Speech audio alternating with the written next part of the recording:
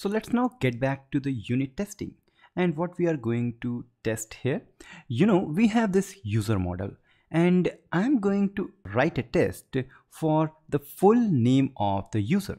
So it's like we are testing for a single feature. This means this need a unit testing. So on this unit testing, we have this example test. But why not create a unit test? So I will say PHP artisan make test, and if you don't know how you can write for unit testing, just get the help. And to write a unit test, you just have to give this flag. So once more, and test is user test, or we can say user model test, and because we want this to be unit test, so unit, and which is created, and yes, here we have user model test. So the test which has to be going to test that user has full name attribute. This is the test, and we know we need to give test here on the doc box, or otherwise we can just prefix it with test. So let's just run this because this is just asserting true, so surely it will passes. So if I press Command R or Control R, yes, it is passed. But now what we need, first thing first, we need to create a user. Then we are going to assert that user has full name. User has full name. And to create a user, we need to use the user model. So I will say user is equal to user model, and you can import it at the top. Then create, and inside this we need to pass the name, which has to be Sarthak, and then last name which is Srivastava, and then email we need, which has to be let's say sarthak@bitfumes.com, and the last one password. So password is a secret. Okay, so let's see what will be the result. But if I run this, no assertion, but if I run this, it says okay but incompleted, risky test. Why is that? This test does not perform any assertion, so you need to perform an assertion. So what I'm going to assert, I'm going to assert that like this arrow assert, and assert equal, what are the two things we need to make equal? The user full name, and full name is Sarthak space SHRIVASTAVA. This has to be equal to user arrow full name. This exactly we want. So if I run this test, and before running I can show you that I have a database called testing, and I have connected that on our .env file, and the database is this. So let's say I will run this test, and we know this test fails, and the reason for this is that failed to assert that null matches expected Sarthak Srivastava.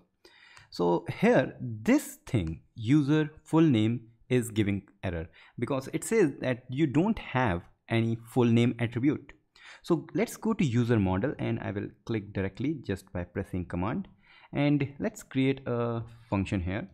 So public function full name, and let's say it going to return only Sarthak, not Sarthak Srivastava.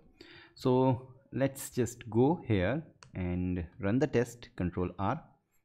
Again it fails, and this time it's saying lots of things, and the problem here is duplicate entry for Sarthak@bitfumes. Here we have some serious problem.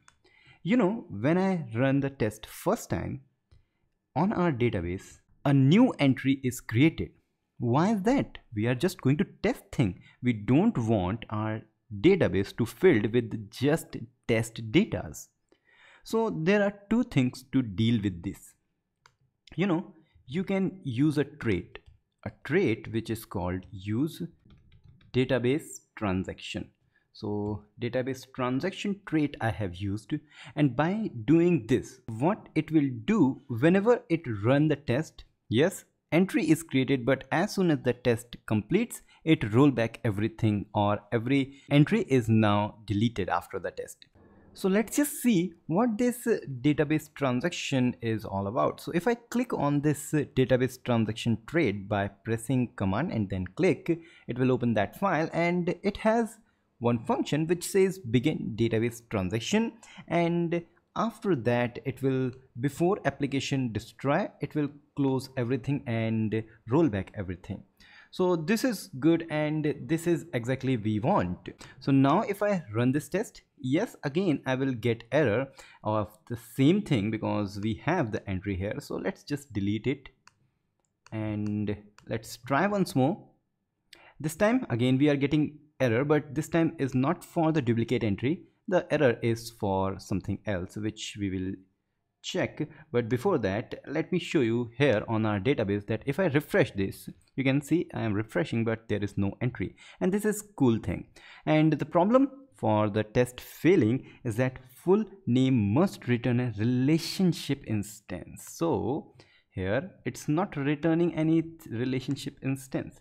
So why not use it like an accessor? So get full name attribute, and now if I run the test, we will get another error, and this time it says exactly what we want. It says expecting Sarthak Shrivastava but only getting Sarthak. So to just pass this test, we can just return here Sarthak, SHRIVSTAVA, and if I now run the test, you can see this test passes. This means it ensures that the user model has full name attribute. This is cool.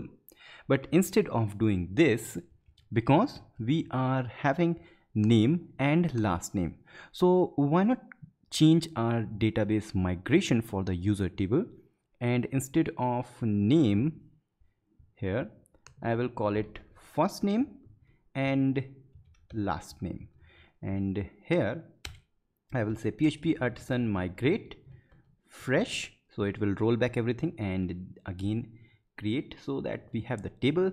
And now let's go here, and instead of doing these things, I will use concatenation. So here this arrow first name, and then we need to give a space, this arrow last name, and this is the thing we need. So run the test.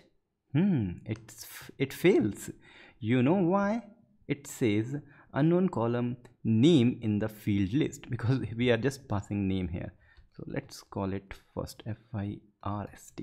Run the test once more, and this time we are getting different error. First name doesn't have a default value. What is going on here?